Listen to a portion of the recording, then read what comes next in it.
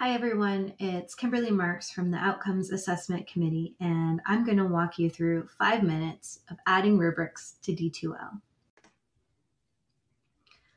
All right, so this is my course homepage for MRI 203, and this is the course that I want to add my rubric to. So I'm going to go over to the course tool menu and click on this drop down for the course administration tools. So from here, I'm going to go down to our assessment tools, and I'm going to choose rubrics. Now on this page, you'll see that we've got some rubrics that have already been shared with us, and we've got some icons next to them. And I do like the icons in D2L because it really gives you a heads up about what's going on. So when you see this little link icon, that means that this rubric has been tied with an assignment or a graded item. At this point, this rubric could still be edited. Down here, you'll see this one with the lock symbol, and that means not only has it been associated with a grade book or an assignment, that it's also been used to score that assignment or gradebook item. The next thing we're going to do is go ahead and click on New Rubric. And that's going to bring you to this page where you can edit your new rubric. All right, so the first thing we're going to do to edit our rubric is to change our title here. So we're going to name these, hopefully all the same way, right?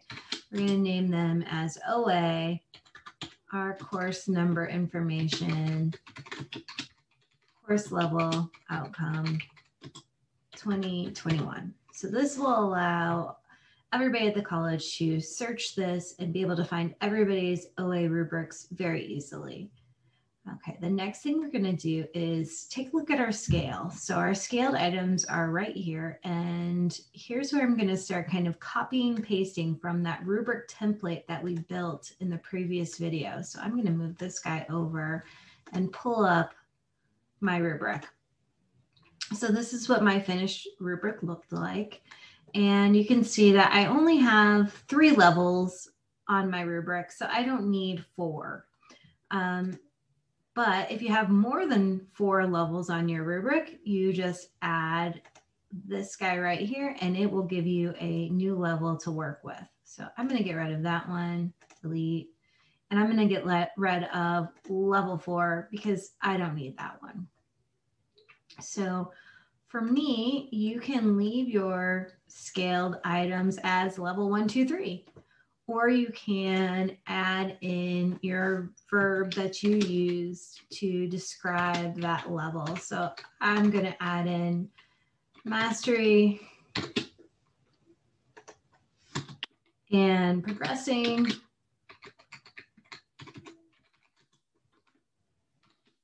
and emerging.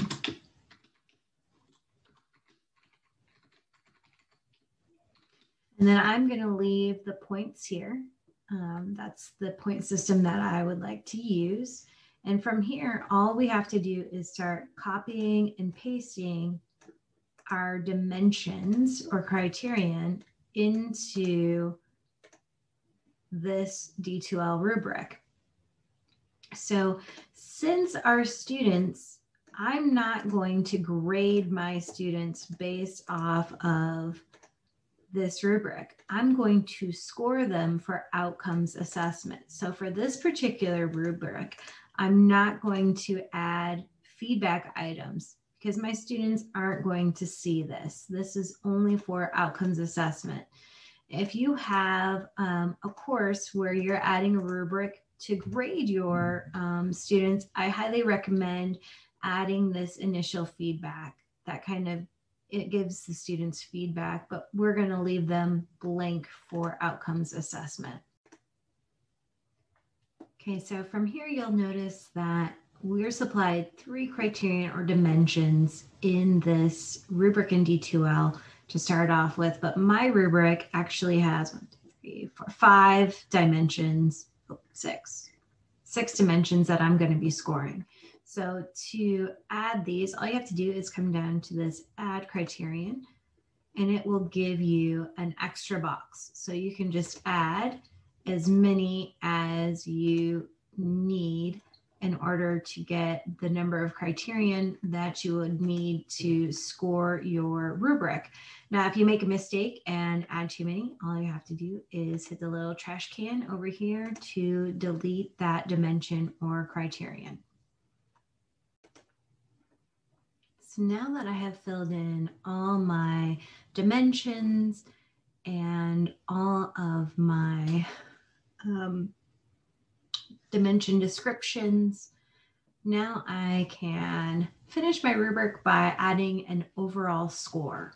So again here, I'm going to use my template that we created, and I'm going to add in my scale here. So again, I'm going to stick with levels 3, 2, and 1, and I'm going to add mastery, progressing, and emerging. Now our point value up here is totaled for us. So we have a total of 18 points available in this rubric, and we're going to add some targets here. So for me, anybody that scores 14.4 or more points on exam 2, which is what we're assessing, is going to have pretty good mastery of the topic. Anybody that scores 12.6 to 14.4 is going to have progressing knowledge of the topic. And any students that score 12.5 or lower are going to have emerging. And so how I do this is I can add a 0 there. Hopefully none of my students score a 0, but it's there if needed. And again, this is just like the rubric outline. You can also add new scale level items if needed. So we're going to go ahead and make this bigger, and we're done with our rubric. We're going to come up here. It's got a check mark and saved. It automatically saves it. Here you have a couple options. You can make this published, draft, or archived. We're going to stick with published, and I'll show you in just a second why. When we hit close, now we're back at that rubrics page, and here is my OA MRI 203 course level outcome rubric, and it's saved here. Scoring method is points, published, and it's my analytic rubric. All right, thanks everybody. I hope this video was helpful. If you have any questions, please feel free to reach out to me or any of the members of the outcomes assessment team.